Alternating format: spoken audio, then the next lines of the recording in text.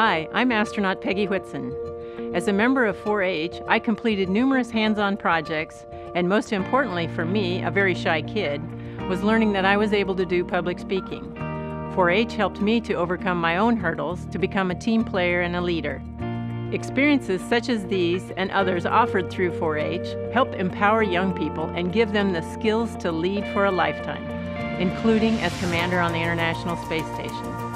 Kids can experience 4-H in every county and parish in the country through in-school and after-school programs, school and community clubs, and 4-H camps.